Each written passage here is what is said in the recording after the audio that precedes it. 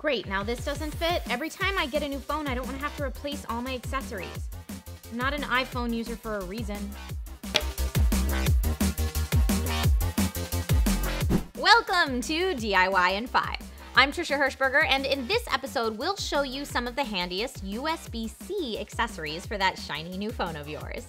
If you like what you see, be sure to subscribe and check out our other upcoming Android phone tips. While the change from micro USB to USB-C may seem frustrating, it'll be worth it in the long run. Let's be honest, it took micro USB years before all of our accessories started coming with that cord.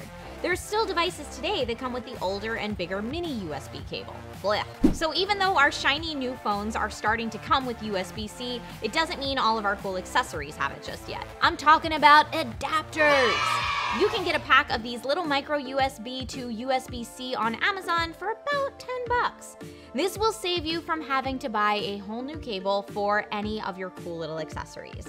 And if the time comes when Android phones go the way of iPhones and take away our beloved audio jacks, then adapters have you covered here too.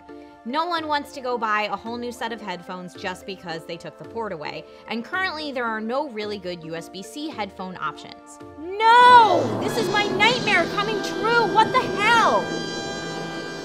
I'm gonna vote no on eliminating the headphone jack. I mean, if I get a say, my vote is a firm no.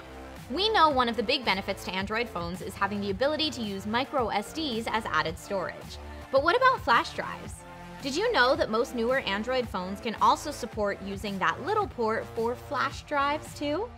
Here we have a drive that supports USB-C on one side and normal USB on the other.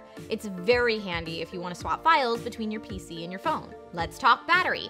If you haven't seen our video on battery banks, now might be a good time to check it out.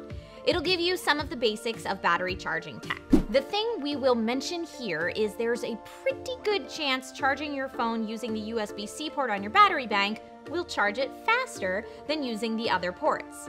Generally speaking, the power output on the USB-C ports is faster than on other standard USB ports.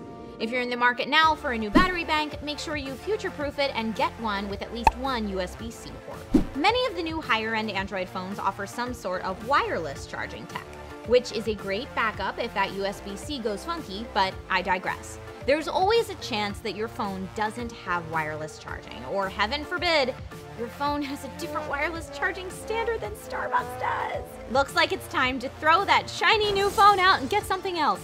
Or you can just get a new wireless charging receiver on Amazon for under 20 bucks. They have numerous options that support all the major wireless charging standards, so just pick the one that you need and make sure it has decent ratings. The last accessory we'll mention is really handy for all our GoPro and droner friends out there. Here we have a micro SD reader that slides right into your USB-C port. It's super handy if you want to upload any footage directly to social media without having to take it home to offload it first. This one fits right into your camera or drone case, so you can always have it handy. The sting is a little less, all right? What USB-C accessories are you still waiting for? Let us know in the comments below. And if you happen to be one of those users whose wireless charging doesn't work with Starbucks and you want to see why, check out this video here.